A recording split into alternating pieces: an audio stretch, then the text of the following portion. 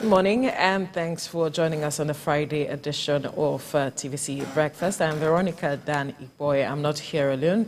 I have Super Sam Omatseye as well as Mike Okwoche. Gentlemen, good morning. Good morning. It's less than 24 hours to the governorship and State House of Assembly election. But matters generating reactions leading up to that is still the matter of the cash crunch. Nigerians, a majority of Nigerians have gone to the bank after the CBN governor had said that the 1,000 naira and the 500 naira are now a legal tender, but when they get to the banks, they are not finding this monies, as some of the commercial banks are saying that they do not even have it as it stands. And so the state governors who had instituted a suit are still saying that we are still going to head to the court with regards to this matter. Sam. The interesting thing is that we have not heard from the central bank governor. Let him give account of what has happened since the announcement of this policy. How much was he given to do this job? How much naira, new notes, has he, what do you call it, has he printed? Who did he give it to? How much did he give How to much each did commercial he give bank? each bank? The old notes, what happened to them? Did he burn them? If he burned them, how much did he burn? Right. There's no accountability. Why is it that everybody wants, you say that you have unleashed the old notes? And yes, the money is still in leash because we cannot see any money. We cannot see it. So what happened to all the money? Why are we not having it? Keeping mum does not make him wise. Keeping mum makes him look very stubborn, look contemptuous of the people. So he has to say something. They have to communicate with us. We said we wanted a solution. Now the solution has become the problem. Yeah. Unfortunately, Mike, the solution is seeming like the problem. Well, the point there is we haven't still seen any solution to what's going on as it is. Recall when on the day that we got that, publication from CBN, I mentioned here that it is one thing to say that 1,000 and the old 500 naira notes are legal tender. It is another thing.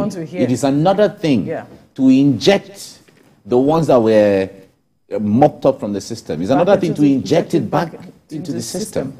So the point there is that because the CBN has taken the stance based on the circumstance, the ego is not letting them come out to say, okay, Nigerians, we apologize for everything we had made people to go through this whole. We had good intention. We wanted this thing to work out this way.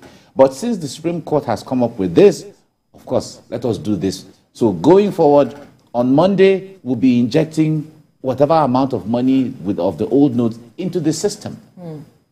That is what Nigerians expect right now.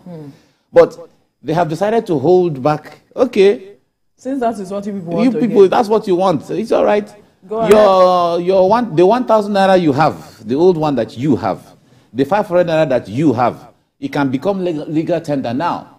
So it is what people had before that they are trading with. Of course, we understand that the banks have started issuing, the old 500 naira note. The ones that have.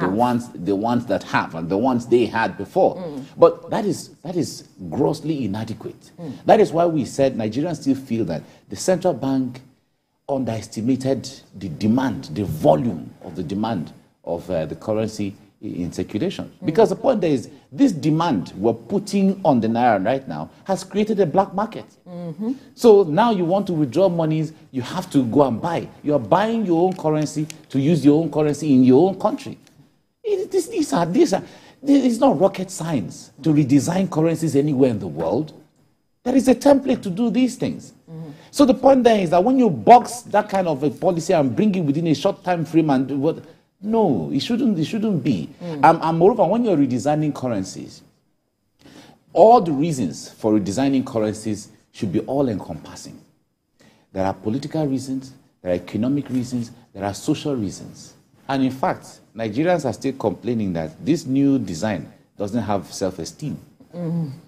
Yeah, because the currency doesn't have swag. This is Nigeria we're talking about here. What I don't know how they did. So Nigerians expect that by now, the CBN should have been printing, because the most important thing is having the currency available. Yes. So this window, the CBN should have been using it to print more of the new Naira notes, so that at least to replace the old Naira notes that they have withdrawn or mopped up from the system, so that at least there should be some availability.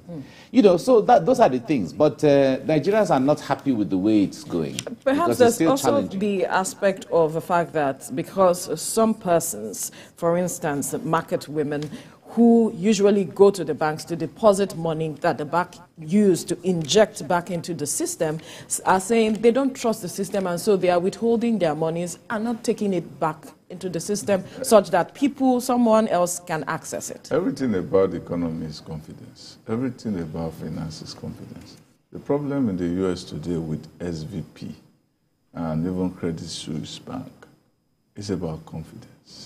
When there's no confidence, everybody withdraws their money. Saudi Arabia withdrew its money from Credit Suisse. People are trying to run on the SVP. They do a run on the SVP. It's confidence. When there's no confidence in the system, there's nothing. Everybody will hold their money. Say, this is my own. You take your own. Then the thing now is that we say we have a legal tender. How do you have a legal tender when the money has not been tendered? Sam.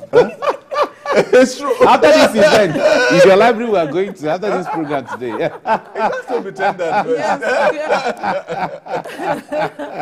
It's a problem. Unfortunately. So it's beyond whether we want to fire Emefiele or whether the man is in contempt. The point is, where is the money? Where is the money? As the movie said, follow the money. They say you have to see the money first before you can follow it. Exactly. Now people cannot find it. But do you think that perhaps this will have some sort of effect on tomorrow's election? No. The point there is, of course, there was that anxiety and uncertainty how the currency thing would impact on the presidential election. Now, of course, it had some level of impact here and there. Some people analyzed that the cash crunch that was supposed to prevent vote buying made vote buying cheaper. Now, those who would have collected monies for votes, 20,000, and nobody saw any monies anywhere, they were ready to take 5,000 or ready to take 2,000, whatever the thing is. Or 200. Or even 2.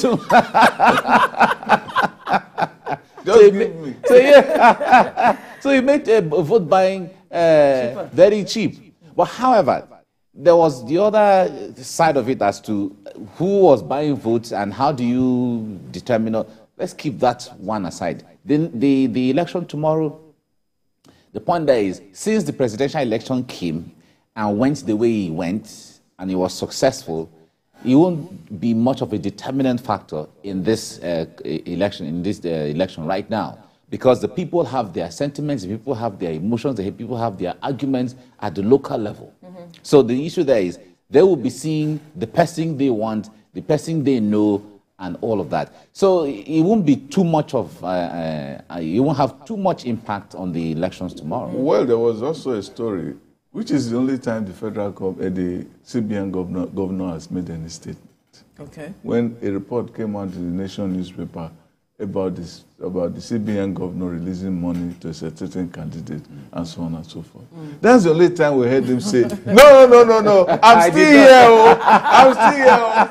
It's not me who said the red or blue card. It's not me. So some people are saying that there are probably some tendentious reasons for this and that the scarcity is still artificial because they want to make money available to certain candidates in order in order for them to have an advantage over others. So all these things are still there in the conspiracy in the theories, some would say, but let's just hope well, for the best. conspiracies, tomorrow. whether it's conspiracy theory or not, even a conspiracy theory is a conspiracy. Okay, let's begin the news updates now.